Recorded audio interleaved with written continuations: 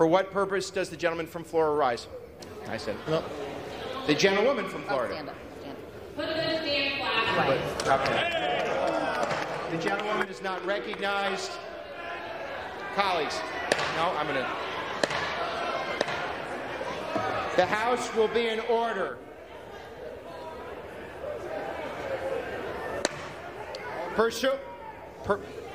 All members are reminded to observe decorum. Speakers are reminded to address the chair.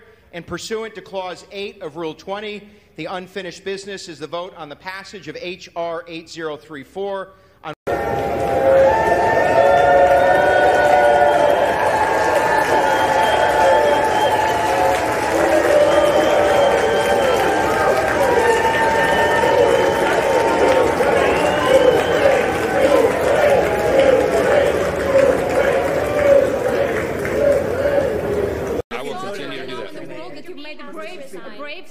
But at the same time, why it took too long for aid to Ukraine, and maybe too long? Why you decided to do it right now? Listen, the House had a lot of important work to do here. We had to get the government funded in our appropriations process. We had to reauthorize the Foreign Intelligence Surveillance Act. We had a lot of important measures that had to be done, and we got to this as quickly as we could. This is an important matter. I think it's timely. I think you've heard from leaders around the world, including in Ukraine, that this is being done on a timely basis, and the House had to have the time to deliberate and do this in the right manner. I think we did our work here, and I think history will judge it well. Mr. Speaker, Okay, so we saw what happened with this vote. We saw your amendment go down. We saw all your frustration with Mike Johnson. So is today the day you're going to call for the vote seeking his ouster? I'm actually going to let my colleagues go home and hear from their constituents, because I think people have been too obsessed with voting for foreign wars and the murder industry here in America to actually understand how angry Americans are. When you have the strongest, loudest voices in the Republican movement and grassroots furious, calling for Mike Johnson to be vacated, the people here, my colleagues, have not heard the message. So I'm looking forward for them to go home and hearing from the folks back at home. But this is the sellout of America today. When we had members of Congress in there waving the Ukrainian flag on the United States House of Representatives floor, while we're doing nothing to secure our border, I think every American in this country should be furious. Who's going to vote for these people? How can you vote for these people? They don't serve our country. Republicans deserve to call a vote on a motion to vacate eventually. I don't think you were listening very well. No, you said you wait for your constituents, but will you ever call for a vote? But I mean, given what you said, do Republicans deserve to be in the majority?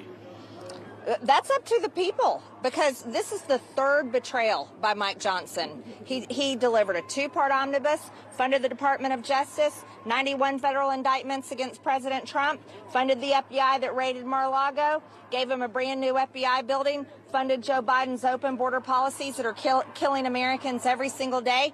Then he reauthorized FISA that spied on American citizens, spied on President Trump's campaign, and he voted against the warrant requirement, the same warrant requirement that he was for 6 months ago. And then he did this bullshit in here on the House floor, foreign war package that does nothing for America. It's unbelievable. I'm thankful that America gets to see who this man is. I'm thankful that America gets to see who the people that voted for this is, because this is the only way it's going to change. People have to see the truth. Why is this fight against Russia not worth it? Based on what you just said, why is the fight against Russia not worth it? Are you waiting to see if there will be more support in your conference before calling a motion to vacate? There is more support. It's growing. I've said from the beginning, I'm going to be responsible with this. I support my majority. I support the majority next time. I do not support Mike Johnson. He's already a lame duck.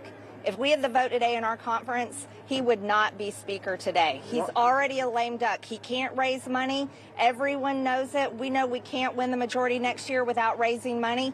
He can't be Speaker. He doesn't have the vote.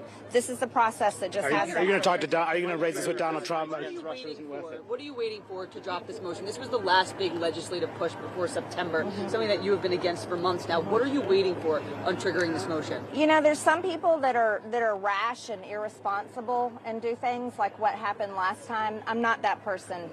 I didn't come here to Congress to actually hurt our institution, hurt our majority.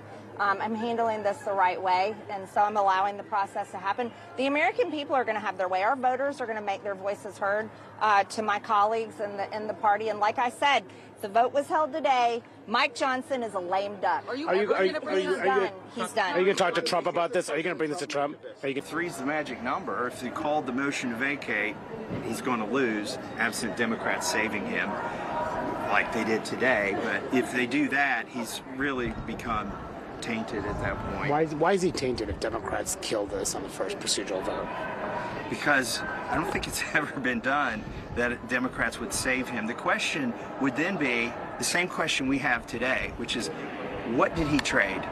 We weren't in those negotiations that went on for hours while the Rules Committee was in recess day before yesterday.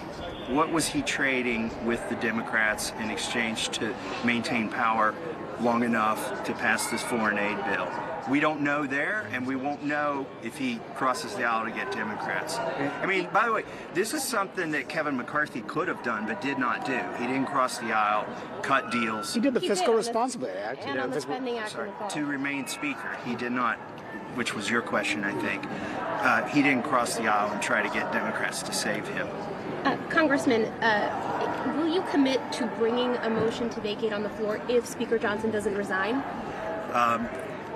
I'm pretty sure one will come to the floor if he doesn't resign at some point. But have you missed your moment? I mean, look, this was like one of the big last moments here before we get into the fall on legislating, right? And then now you're going into recess, and the anger may subside among some folks. Maybe not you, but some folks. Have you missed your moment?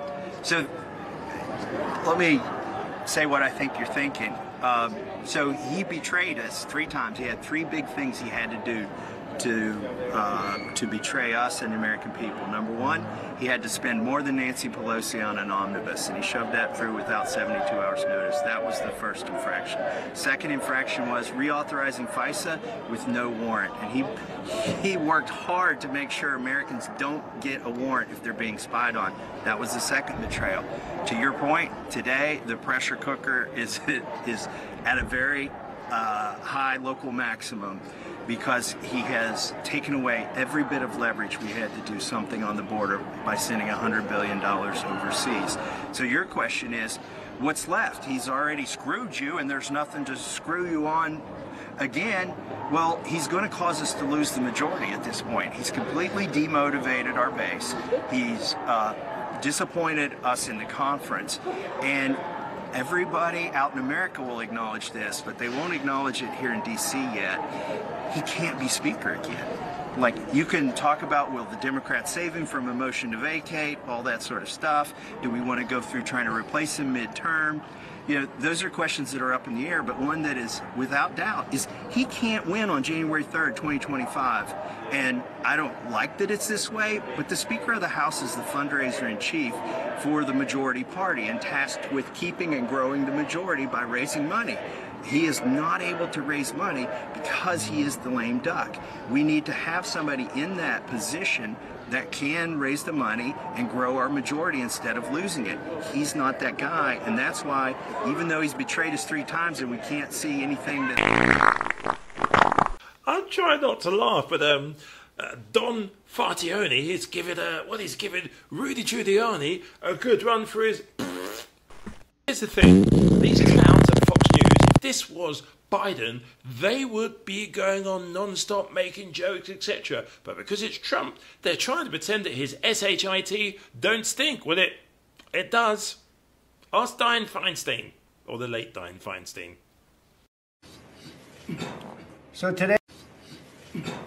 So today we're here in a bipartisan fashion to show leadership in an effort to end this senseless. Crazy thing is, we haven't actually even started into the hearing. The late night shows will enjoy themselves with Trump snoring only. The farting is just going to, wow, roll it out. What? Oh my God, I was having the most terrible dream that I had to read something. Trump appears to be sleeping. His head keeps dropping down and his mouth goes slack. followed by Trump is apparently jolted back awake, noticing the notes his lawyer passed him several minutes ago. If Biden is Sleepy Joe, I guess that makes you Dozo the Clown, huh? Donald Trump, the former president of the United States, has been known to exhibit unusual behavior in courtrooms. Some people claim that he farts audibly and falls asleep during proceedings. While it may sound humorous, such actions can have serious implications, especially in a formal setting like a courtroom. Trump's flatulence and falling asleep can be disruptive and disrespectful to the legal process. Farting can be disruptive to those present, including judges, lawyers, jurors, and spectators. It can create an unprofessional and uncomfortable environment that detracts from the seriousness of the proceedings. On the other hand, falling asleep can be seen as a sign of disrespect and disinterest in the legal process, potentially jeopardizing his case. To address these issues, it is crucial for Trump to acknowledge the importance of court decorum and behave appropriately. This involves maintaining proper etiquette, showing respect for the court, and adhering to the rules and expectations of the legal system. Trump should strive to be attentive, engaged, and considerate of others in the courtroom. Additionally, Trump may benefit from seeking guidance or support from legal professionals or advisors who can help him navigate the courtroom environment and understand the significance of his actions. By taking steps to improve his behavior and demonstrate respect for the legal process, Trump can present himself in a more favorable light and avoid causing unnecessary disruptions in court. In conclusion, while the idea of Trump farting and falling asleep in court may seem amusing, it is important to recognize the potential consequences of such behavior. By prioritizing professionalism, respect, and attentiveness in the courtroom, Trump can present himself more positively and avoid undermining his legal proceedings. Now, you may think, well, this is just something Trump did today because he was in court, bored, the fact that he's in serious trouble. No, Omarosa, who used to actually be around Trump quite a lot, this guy's got a history of falling asleep and just going... I will tell you that I've had to sit through long ceremonies with Donald Trump. I've had to sit next to him during long church services or different policy events, and Donald Trump cannot focus, nor can he sit still for very long. In fact, we used to build our events specifically to address his attention deficit. We would break up the event so that he could be stimulated and not fall asleep. We would slide him different information or news articles that he could read while these long proceedings were going on. Anything to keep him focused so that he wouldn't just get up and walk out. That garbage can orbit of Donald Trump. No doubt that he's nervous. What'd you do? On Tuesday, April 4th, 2023, Donald Trump entered a Manhattan courtroom and pled not guilty to 34 crimes. Russia.